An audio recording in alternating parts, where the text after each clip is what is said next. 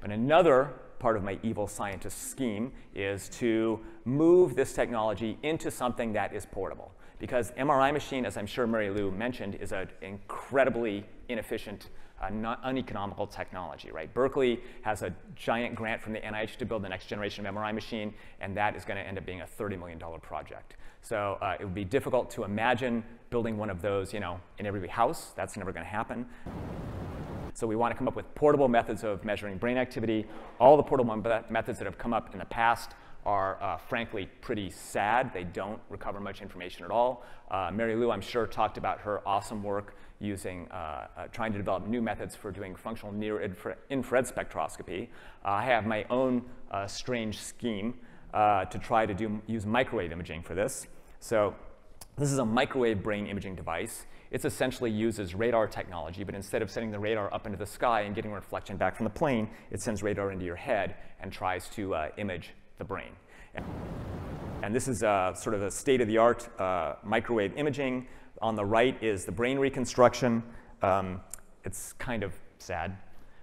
We have a method to do this that we think works better. So on the left here is our anatomical reconstruction of a dead sheep's brain from this microwave technology. And on the right is our anatomical reconstruction from MRI. And you can see that this method seems to be working pretty well.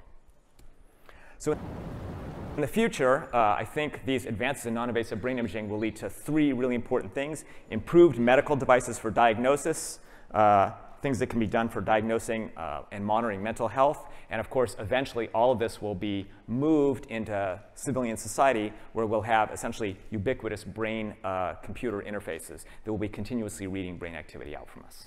And that introduces a whole bunch of interesting ethical issues that I won't talk about in the interest of time. But I'm happy to discuss them at our leisure. Thank you.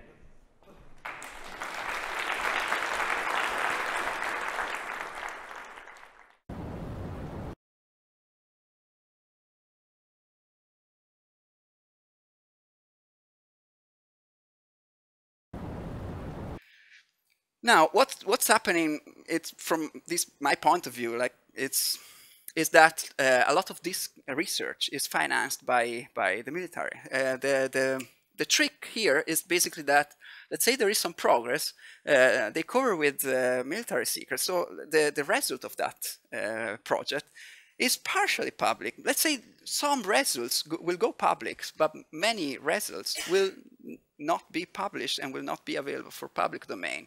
In this way, we hyperbolize a growth that is quite giving some space from the public domain knowledge acquisition. You see what I mean? So let's say I have a cool project. I got funding by the militaries. The best result of my project is kept secret. I don't know for how long time. And the rest, the little things, are made public. As like basically all the world works like this, then the interaction that I can have with you, if you have another kind of project like that, is on the uninteresting stuff level. While on the military things, they have like real good toys to play with, and they can interact with each other with real good toys. That gives them like the chance to go a lot more far ahead than what we can do on the public domain. Anyway, this is the concept of, I bring here the concept of technological supremacy. At some point, the head of the pyramid will detach from the base. Anyway, let's go on.